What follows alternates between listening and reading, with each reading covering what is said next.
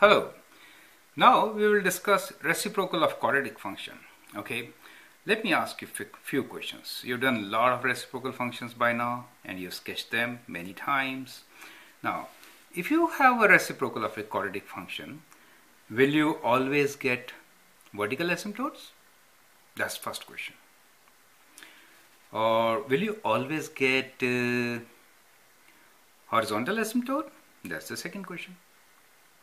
Will you get x-intercepts, or will you always get y-intercepts? Think about these things and then we'll go. So first question, will you always get vertical asymptotes? Reciprocal sounds something over something, right?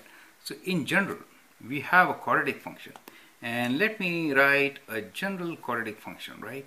So we have f of x equals to ax square plus bx plus c. Correct. This is in general our quadratic function. Now, we could write this quadratic function in factored form also. Whenever you are trying to do reciprocal or rational functions, you need to factor your quadratic function. Correct? So, what I will do is, I will write down it factored form. So, I'll write this as a times x minus some value, let's say x1, times x minus some other value, x2, where x1 and x2 are possible roots. Correct? They could be same also. Correct? They could be plus or minus or whatever. These are all the possible roots. But in factored form, I could get this as my function. Now, if this is my function, then what is going to be reciprocal of this function?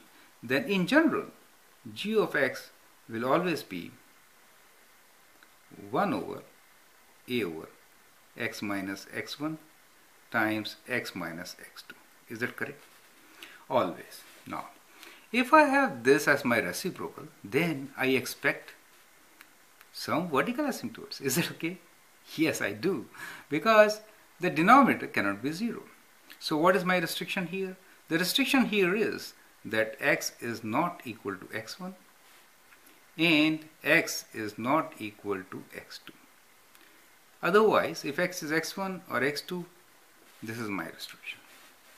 So it seems, it looks like that I will always have a vertical asymptote. But in fact, no, it is never so. And it looks as if I'll have two vertical asymptotes. Well, you can imagine these 2 points could be same. In that case, well, one asymptote at least, right? One vertical asymptote at least. Because x1 could be 2, same as x2. For example, I can have x minus 2 whole square. Correct? Yes, I can have.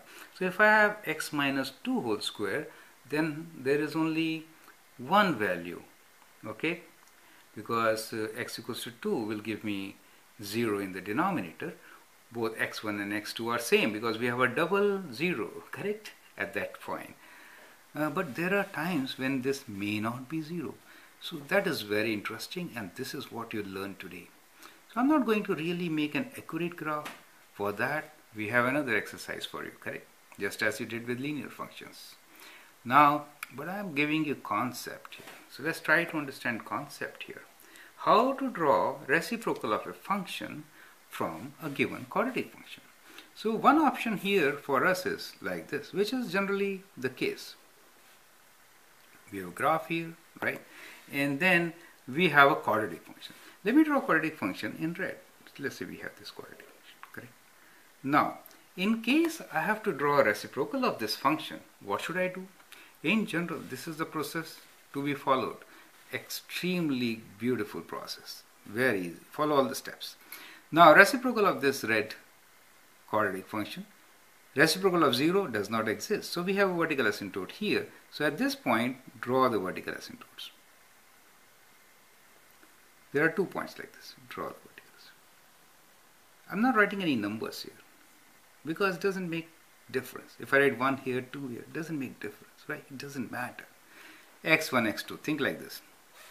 Well, if not, well, sometimes it is easy to write, but they don't have any meaning, okay? minus 1 and at 2 I'm writing 2.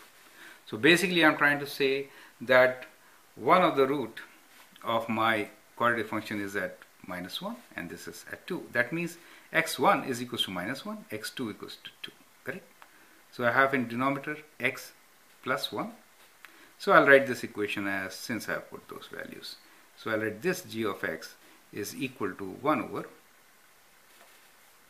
I'm not writing a, okay, it doesn't matter, it'll become too complicated and we are running away from the main objective. Let's say equations like this, correct? In that case, what happens, this is kind of thing you get, right? You got two roots. So you got a vertical asymptote here. Reciprocal of positive is always positive, correct? Let's say this is value y as 1, so this will be invariant, right? As you go less value, your reciprocal will be higher, and as you go higher value, so you have a graph here like this. Similarly, you have on 1 over y here positive, right? So here also you have a graph of reciprocal kind of like this. Is that okay? Now how about the middle? Let's say this value is, let's say 5. Because we are taking this as 1, let's say this is 3, okay? So this will be 1/3 kind of here, right, vertex? Let's say this is 2, so it will be half kind of here, right? So, so the inside will be kind of like this. We say that the reciprocal of a quadratic function is basically in 3 parts, where these two positive reciprocals look like 1 over x like this, right? These are your invariant points where y is 1, and the center parts looks like this. So in general, if there are 2 roots for a quadratic function, this is the kind of reciprocal we are expecting, correct? Now, if there is only 1 root, so I'm not left with much space here. Anyway, I'll draw one here. And I'll use what I have, right? Good way of using. Let's say x1 and x2 are same, and so we have a graph which is like this. Do you see that? Now I don't have 2 roots, but I have only 1. So now where is my vertical asymptote? Vertical asymptote is my x-intercept, so that's my vertical asymptote. So I'll draw my line here, right? So that becomes my vertical asymptote. And how will my graph look like? Can you draw it? My graph will now look like this. Positive reciprocal will always be positive, right? And you approach 0. If you approach minus infinity, that's clear, or plus infinity. But if you approach closer to your vertical asymptote, you approach infinity, right? Here, on the positive side, this graph will be like this. Now, this could be, the example here could be like, let me write this. A function here could be like f of x equals to, let's say 1 over x, this is minus 2 whole square. So in that case, we only have a root at 2, then this point becomes 2 kind of, okay?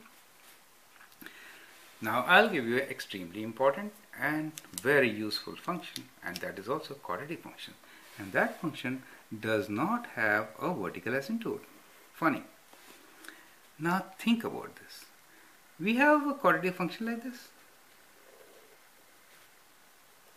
Well, quadratic function could have 2 roots, could have 1 root, or no root. So in case we have a quadratic function like this, let us say this is x squared plus half. Okay, so this is half, right? And it has moved up, so there is no x-intercept, and therefore reciprocal of this function will not have a vertical asymptote, right? So here in this particular case, this value is half here, so reciprocal half will be 2, right? So kind of here, right? But as you approach positive infinity, reciprocal will approach 0, or negative infinity approach 0, positive infinity approach 0. So basically you have a graph like this.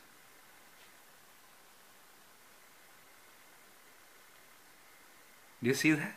That's the reciprocal of this function. It does have a horizontal asymptote though. Do you see that? But it does not have a vertical asymptote. What is the domain of this function? Domain of our reciprocal, I'm saying, is x belongs to real numbers. It has got no limitation. Here, what is the domain? Here the domain is x belongs to real numbers, but there is a restriction that x is not equal to minus 1 and 2, correct? And here domain is x belongs to real numbers, but x is not equal to 2. Do you see that? Domains are different, right? In all the cases though, range does not include 0. Do you see that? Range does not include 0. It may be over some value, right? So here, what is range? Range is y belongs to real number such that y is greater than equal to 2. Do you see that? Because this value, sorry, less than equal to 2. This value is 2, right? Let me write, this is wrong, absolutely wrong. Where y is greater than 0 but less than 2, correct? Yes, less than equal to 2. I'm sorry again. So because it is 2 but not, is never approaching, is approaching 0 but never being 0, right? Here the range will be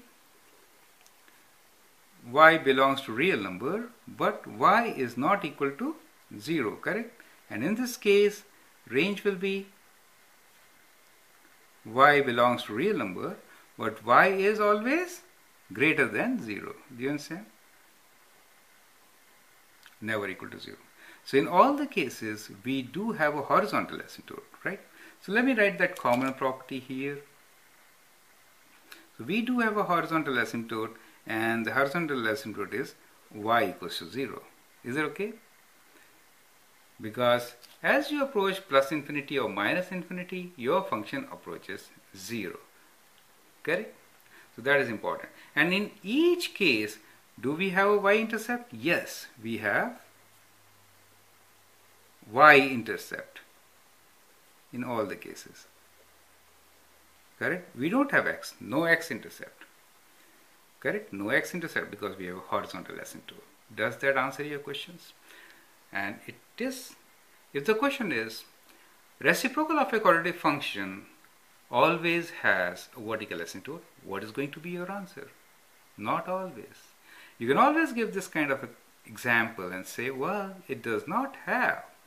Your exercise is to give me reciprocal quadratic functions which have one vertical asymptote, two vertical asymptotes, and no vertical asymptotes, right? And explain why is it so. Correct? I hope you understand the concept, and we'll have more examples on reciprocal quadratic function, but that gives you fairly good idea of how to sketch reciprocal of a quadratic function and what should be its domain and range. Okay? Thank you.